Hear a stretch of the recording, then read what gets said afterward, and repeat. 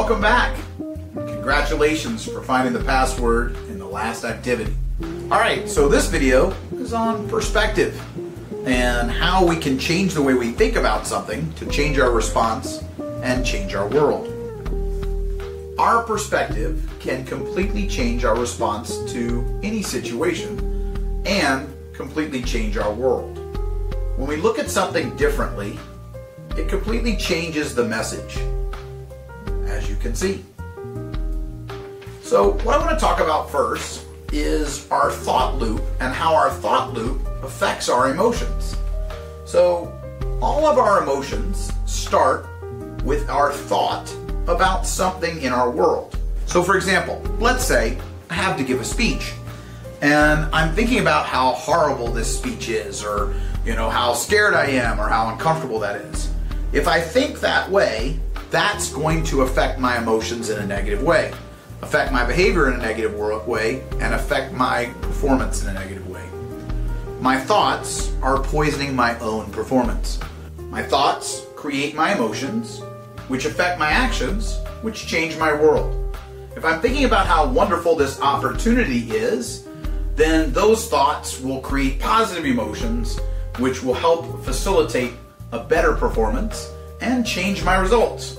This loop is always the same. Our world doesn't affect our emotions. It's really more our thoughts about that world. So most of the time, what's happening outside of us is not really what's changing our emotions, but rather our thoughts about what's happening. This is important to think about when you're thinking about how you are being affected or how things are affecting you. Instead of saying, this is making me feel this way, change it to, I feel this way about. And the idea is to think about, how can we change this? To think about our own thinking, which is called metacognition, thinking about thinking, and is our thinking helping us or hurting us? And then adjust that thinking. Two people can ride a roller coaster and have completely different experiences. One could ride the roller coaster and be in heaven, and the other one could be in a personal hell. And a really big part of that is just the way they're thinking about that coaster. So, how could we have a perspective shift or change our thoughts about our current situation?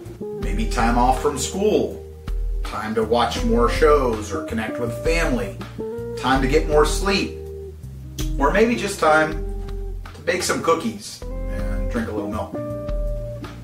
What's a good thing? So, how can we use our change in perspective to make it easier to navigate our current situation and improve our results?